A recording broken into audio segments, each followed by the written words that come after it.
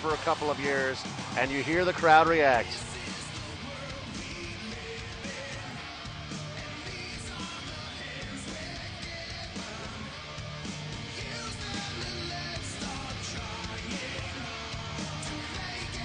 First impression? First impression is that Jay is in very, very good condition.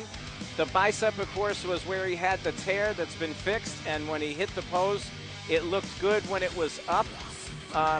His legs are definitely dialed in. You know, one of the concerns was with the time off, turning 40, getting older, would he lose some of his leg development?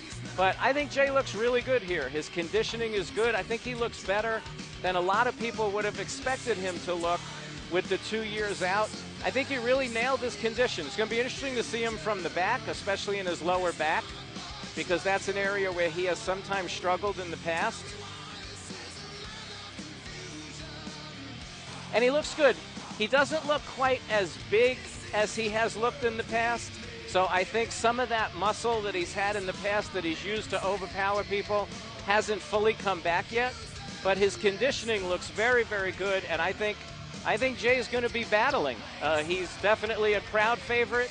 The judges obviously have liked his physique, taking 4 Mr. Olympias, and his midsection does not look quite as blocky as it has looked in the past, and his abdominals, you could see when he hit that most muscular, definitely coming out. That's going to be interesting. Cutler.